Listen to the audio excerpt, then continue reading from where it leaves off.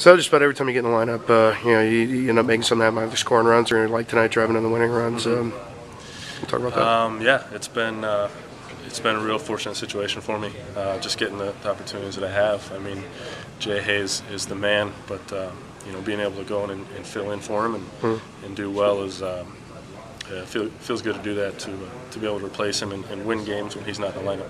Were you surprised that they didn't try to walk in that situation so they could either get Hanson out of the game? Or well, I think what they were probably trying to do is just pitch around me. I've been pretty aggressive so far this season, so maybe they thought they could get me to chase, but there was a ball that was left up a little bit, and I was able to take advantage of it. Fastball? Or? Another curveball. Another curve? 3 or 4 curveballs there in a row. All right. Thanks a lot, Joe. Yeah.